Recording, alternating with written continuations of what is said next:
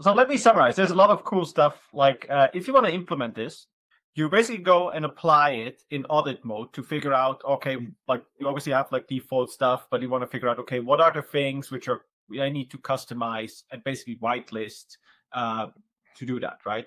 And then you basically create that supplemental package. You apply this as well with kind of like an allow rule, saying, hey, this is the things which we actually like internally allow, which our company allows.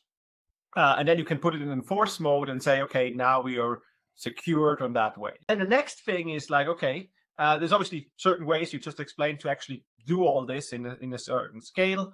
But it's also a way of like, okay, I need to monitor this as well, right? So there's everything is built in. You can use it very manually on the machine itself, build your own tooling, build your own scripts, build your own, like use whatever you have basically to make it work.